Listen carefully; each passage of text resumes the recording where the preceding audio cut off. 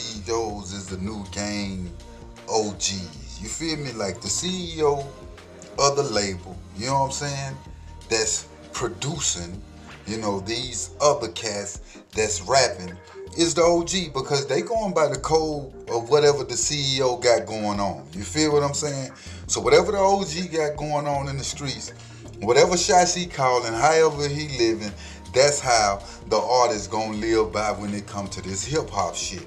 Now you know that boy Sauce Walka, I'm not gonna go into names with different artists that he have been into it with because it's a long list.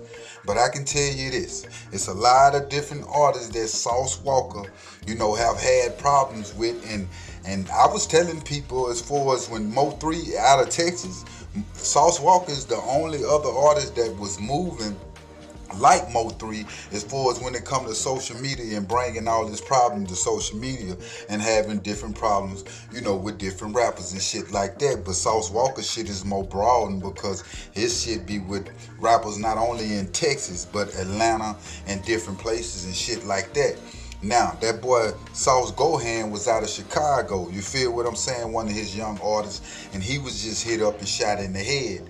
And matter of fact, I think he doing better, but they saying they going to have to keep the bullet in his head or whatever. So we looking for the best out of that. But when it come to these CEOs and having these artists, why is they not putting nobody around these guys and getting them game about, the fall part of this hip hop shit? It seems like they just feeding them the glorification, and then when they get killed, they get shot in the head. Hey, the CEO just gonna move on to the next artist and get his money. Ain't that the way the game go, right?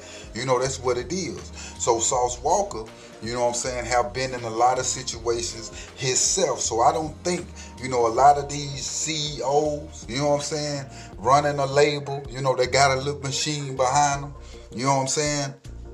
they not thinking, to the greater benefit of the artists that they signing, Like they gotta go back home, like, Sauce Gohan to come out to Houston, and holler at Sauce, and he might be able to tell him some shit and this, that, but he go back to Chicago, it's a whole new different thing. So I feel like if you gonna sign, a young artist and he young, you really got to put some protection behind them if the money like you say it is. You feel what I'm saying?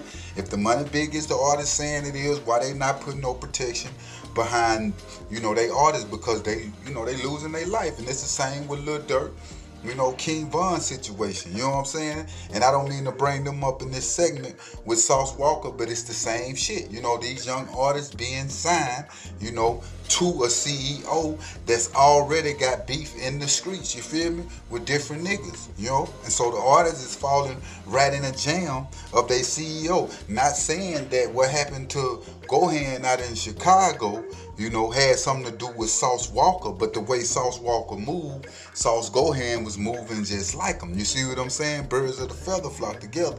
So I feel like they gotta put an umbrella behind these artists or they gonna continue, to lose their life out here in the streets, bro, moving, going to these different clubs, trying to get this money. It ain't like they selling out arenas, fam.